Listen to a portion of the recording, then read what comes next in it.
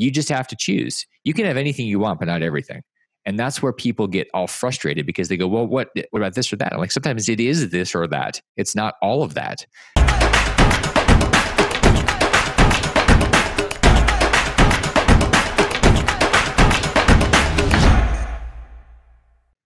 Welcome, welcome. It's Gull Khan here, your money mindset expert. And today we get to speak to Damion Luppo, an amazing entrepreneur, an amazing individual. And we get to listen to him through his words, how amazing his journey has been and what he's overcome to get to where he is at the moment. So welcome, Damion. Hey, it's great to be here. Thanks for having me. It's such a pleasure to have you, my day. It's absolute pleasure.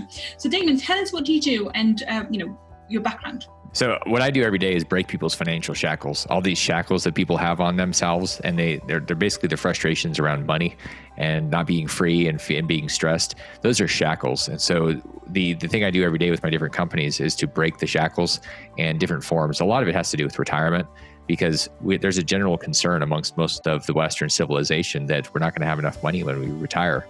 And it's really about shifting your thinking, shifting your tools, and shifting your actions to get away from that and break those shackles. And so that's what I spend all my time doing. And it's not something I woke up one day and said, this is the perfect thing. It was just sort of an evolution over 20 years. And everything led to this, including starting 50 plus companies and having a pretty big real estate investment portfolio and then losing it. So that's kind of part of the journey. And the amazing story or the painful story kind of depends on the perspective, I guess.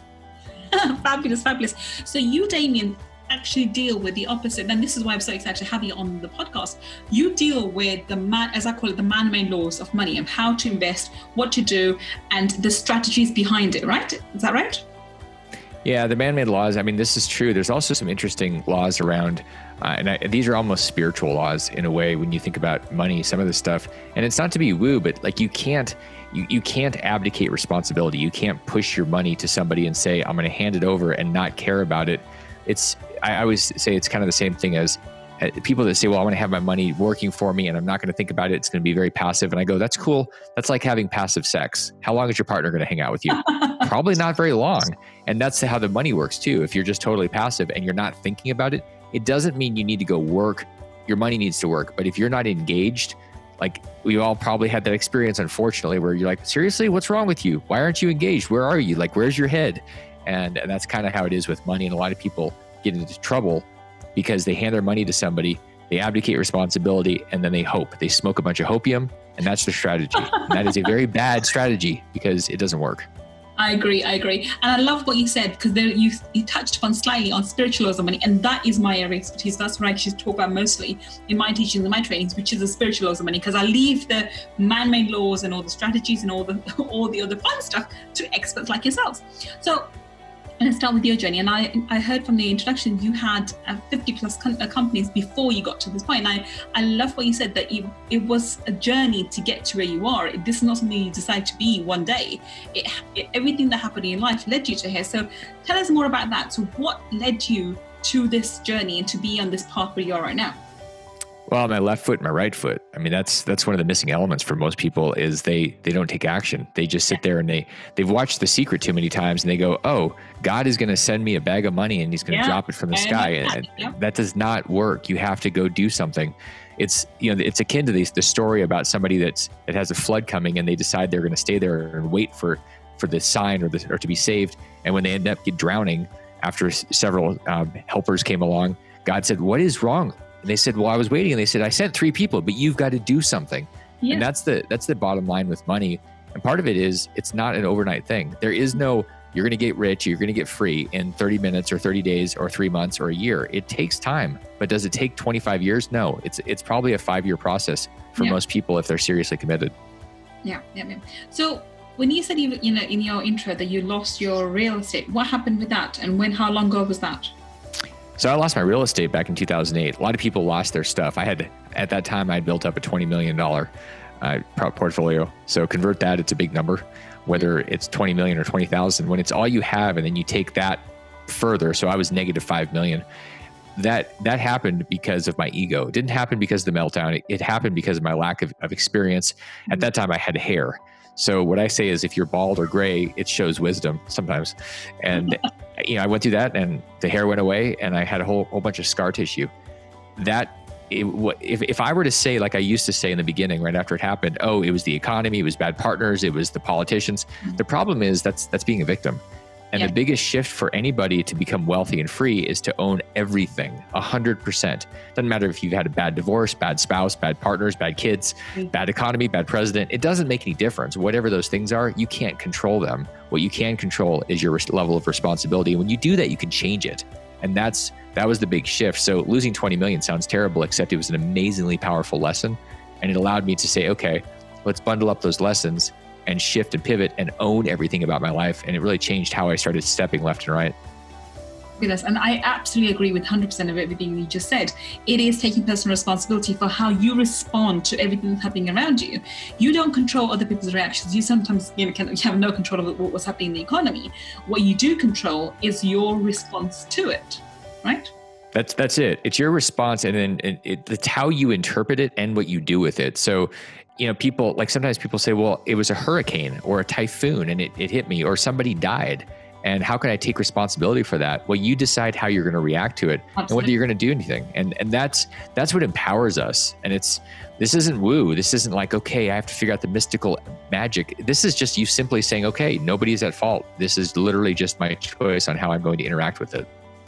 Right. Brilliant. Now that is, and I totally agree, and that's the kind of thing that I would advocate. But someone listening to this will say, okay, Damion, how did you change your mindset? How did you flip the coin? How did you start seeing that adversity as an opportunity? How did you come out from there super strong and achieve everything you have there, from there afterwards? So walk us through the mindset process that you went through during this time.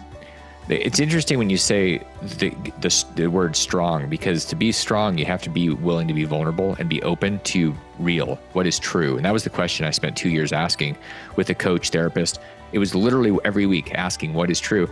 And for most of us, if we are willing to do that work, it's the hardest work we'll ever do. It's harder than digging a ditch. It's harder than going to college or uni. It's brutal.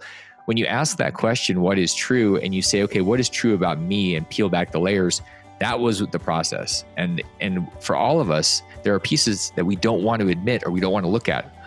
Number one is we tend to not want to look at our numbers, our finances, because when we look at our numbers, our credit cards, our bank statements, and our calendar, the 3 C's, calendar, credit, and cash, all of a sudden they tell a story. And usually it's not a very pretty story if we're still shackled. It shows our decisions, which are driven by our behaviors, which are driven by our values.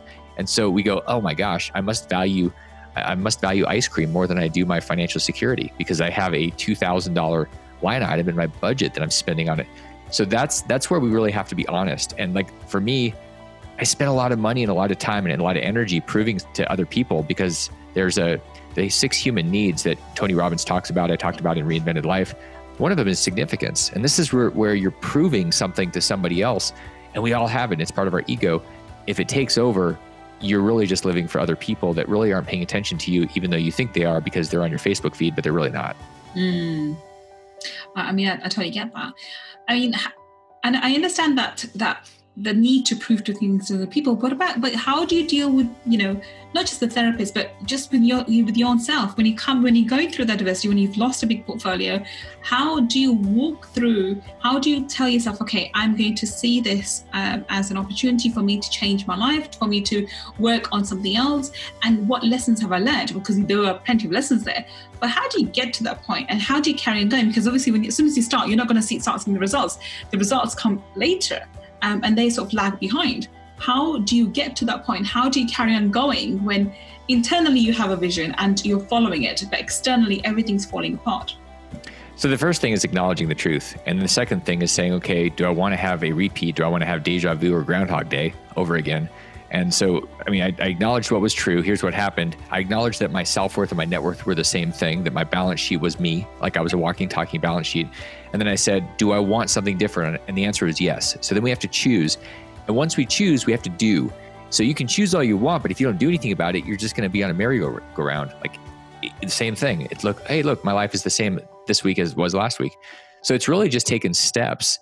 And sometimes one of the things that we tend to do is we say, okay, I'm going to improve my life by 10%. Well, all you're doing is taking the past and continuing to tweak it. It never really has an exponential growth. One of the strategies that I've used is to say, okay, financially, for example, whatever I made in 2019 or last year, okay, let me take that number and add a 0 to it. And the reason I add a 0 is because you can't use your past and just nudge it to go 10x. It doesn't work. You have to fundamentally rewire and look at other things, other people, leveraging different things. And so I had to change everything. Basically, I had to get naked with myself, my thinking and what I was doing, and say, okay, if I'm doing the same thing, I'm going to have really similar results.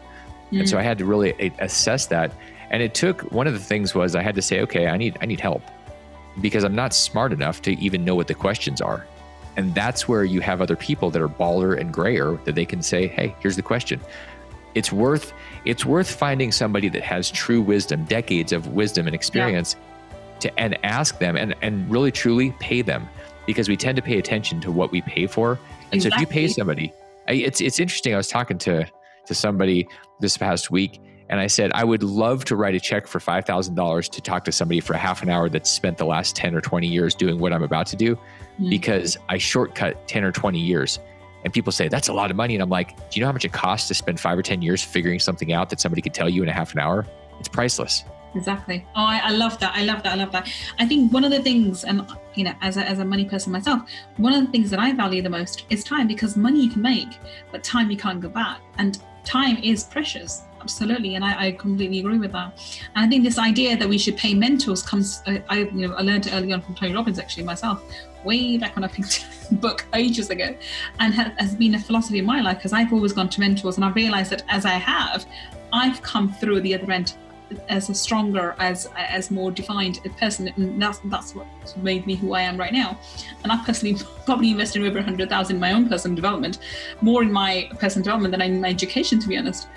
So coming back to you now, how would when somebody comes to you and says, okay, and this is very common for me to find, that I find there's people who are middle class or even upper middle class, and they are earning they're high income earners, be it doctors, lawyers, and so forth. And being a lawyer myself, I come across a lot of professionals, even accountants. And accountants are a really funny thing. They are so brilliant at working at dealing with other people's money, but when it comes to money, they're actually all over the place. So how would you support someone like this? Someone who is a high earner, say for example, a 6-figure earner. How would you talk them through? What would you do with them? And how would you guide them? Well, the reason that happens is because when it's your own money, it's an emotional experience. Okay. When it's somebody else's money, it's a spreadsheet. Yes. And so it's why people that are brilliant, like doctors, are some of the worst investors, and they're terrible with their money, because there's a disconnect. For one, a lot of times people are super smart, and they think if I'm super smart with my career, then naturally I'm smart with my money, and they won't ask for help. Exactly. They won't ask for somebody they won't go to somebody and be vulnerable and say, I literally have no idea what I'm doing. So where do I start? And that's the biggest shift. And then a lot of times I see people squirrel brained, where they're like drunk squirrels chasing nuts, and they're all over the place. And the first step is narrowing the focus. It's saying, okay, what are we actually talking about here? Usually going to the pain, the point of power is like, that is the power. It's the point of it's being in the present, in the moment, on that one thing. And people tend to be all over the place. And so you're like, there's no power. It's all diffused. It's like a laser versus a scattered flashlight. One burns through and one's just kind of dim. So you really have to say, okay, what am I going to focus on? And usually it takes somebody else that will knock some sense into you. And I have this happen all the time. People call and they start talking, and I'll let them talk. And then a few minutes in, I say, stop. I'll interrupt them. Just stop. Like, what are we actually talking about? And they start talking, and I have to stop them, because most people are so used to being inside their story, they're not willing to tell the truth about that one thing, because they're trying to avoid the one thing the entire time. Yes, of course. Initially, you talk them through and they find out what the main issue is. And then would you go do financial planning with them, and how do you help them? Well, usually the first thing for anybody really is to get honest about what's real today. Like, where are we at? Because people, it's like they say, okay, I want to go to Italy. It's like, great. Which direction are you going? They're like, well, I'm going towards Italy. Yeah. Okay. Where are you? I'm not really sure. Well, how are you going to know which direction? Are you going east, west, up or down? Like, are you on the sun, or are you in the middle of the earth? Like, which direction? And so when the point of that is we have to know where we are financially. If we have a goal, people say, I want to make $10 million. And I go, why? They go, well, then I'll be free. And I go, where are you at now? I'm like, oh, I got $6 million. I'm like, you're not free? But the point is, if you dig in, sometimes we're actually an inch away from where we want to be. We just don't even realize it because we haven't spent the time. And it's way more fun to go create. Sometimes it's like painful to go and look at spreadsheets, to go do bookkeeping, to all that really exciting stuff that everybody's like, oh, that sounds terrible. That's the stuff that you have to start with. So what do we do first? We figure out where we're at. Once we figure out where we're at, we know how far away we are, what's required. We can start filling in the gap. But how do you know what the gap is if you don't even know where you are? That's the first thing that anybody has to do. And it's a thing people mostly avoid. I completely agree. So I always say this: if you get in the cab and say you want to go towards, you want to go to the airport, the cab has to know where to come to. You know, it needs to your current address so it can take you to the airport, right? Once we've figured out where we are, so for example, I sit down with you and say, okay, you know, Damion, this is my current income, this is my current expenditure, and this is where my target is between 3 to 5 years.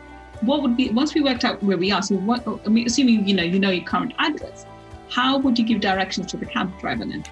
So there's two more things that are going to happen that are pretty fast. One is the question is, where do you want to go? And so you say, okay, well, I'm here and I want to go there. Great. So there's a certain influence of people and environmental factors that are in your life today. And the first thing you have to do is, what am I going to purge? What am I going to cut out? Because if you're not willing to cut out the people and the stuff that's around you, that's draining you or taking you down the path that you don't want to go, well, you're going to go there. And so that's the hardest thing. People go, well, I love my family. I'm like, still love your family. Just don't spend 12 hours a day with them. You know, like start cutting out time. And this is consistent. You are going to become that stuff around you. It's osmosis. It's what happens. You just absorb it. The energy, the thinking, the values, the integrity, everything. If you take all those people and you just average them, doesn't matter if you average their income, you average their health, you average their level of abundance. You are the average of all this stuff because we tend to do that naturally. Without thinking, it's just an automatic tribal effect. Absolutely. And that's something that I definitely agree with. Not only that, as you start developing, as you start growing, you naturally have, I mean, I always talk from energetic terms, you're not in alignment energetically with those people anymore. And therefore, when you are in that environment, you actually feel uncomfortable, you feel, uneasy, and vice versa. They feel uneasy with you too. And the natural process would happen. You don't actually have to cut them out, I think, intentionally. Naturally, you just start gravitating away from them. If you're on a different path, if you're on a path that's in alignment with your true self, with your higher self. And so I love that idea that you have to be mentally prepared to do that. Because a lot of time when you do become distant from certain people, especially when they're family members, it comes a bit of a shock, like, really? I can't be with family anymore, or friends I've grown up with since I was a child. So that's an important factor. Now, what do you say to somebody who says, well, Damion, I understand what you're saying and I agree with all of this, consciously, but my heart doesn't believe that. I don't want money if it means I can't be with my friends that I've grown up with since kids, as children. I don't want money if it means I'm going to be pulling away from my family. How would you respond to someone like that? It's your choice. I mean, if you want the life that you've had already and you want to continue hanging around with the same people, and the thing is, you're going to end up having a life based on the least common denominator. So it doesn't mean anybody's a bad person, but if somebody's thinking, hey, I'm good with watching football on the weekends and drinking beer and that's my life, and you have these dreams of whatever that's not that, you just have to choose. You can have anything you want, but not everything. And that's where people get all frustrated because they go, well, what about this or that? I'm like, sometimes it is this or that. It's not all of that. And so there is a choice and you just have to grow up. I mean, sometimes it's like, well, I want everything. Okay, well, what are you, 7 years old? Like the bottom line is, if you're going to be an adult, you have to act like one, and there are choices. You don't get to have everything. It's not part of the human experience, but we tend to complain about it and we feel like we're entitled to it. You're not entitled to a damn thing. You are literally entitled to what you do, what you create, what you work for. And unfortunately, there's a lot of energy and effort towards entitlement these days, especially in 2020. And it's really sad because there's no power and there's no joy in things being given to you. Look at lottery winners or people that inherit a bunch of money. Are they happier for about a minute? And then their lives are actually worse. So it's the same thing. What you need to do is fall in love with whatever process you're going to go on, whatever journey you're going to go on. Fall in love with that thing, not the outcome. The outcome is a split second. That doesn't really matter that much. In fact, it's probably different from what you're doing. It's different from what you think. The question is, can you get into the thing that is your life? And if you can, then you've got a fighting chance of actually having a life by design that's joyous and harmonious versus a conflict the entire rest of your life. I love that. I love what you said. I'm going to use it. You can have everything, but you can have anything you want, but you can't have everything. I absolutely agree with that. You need to choose what it is that you actually really, really want. And you have to sacrifice the lower thing for the better or the higher thing. I always say, you have to sacrifice the lower energetic thing, whatever it may be, maybe football, beer, or whatever have you, for the high energetic thing, which is maybe the business of your dreams, the kind of lifestyle, the kind of health, and the kind of home that you want. And especially for me, I'm a cars girl, so I don't really fancy jewelry or anything. I'm not like that, but I do like cars. My motivation is the Tesla and the Bentley, and that's otherwise I'm quite happy doing whatever I'm doing without it.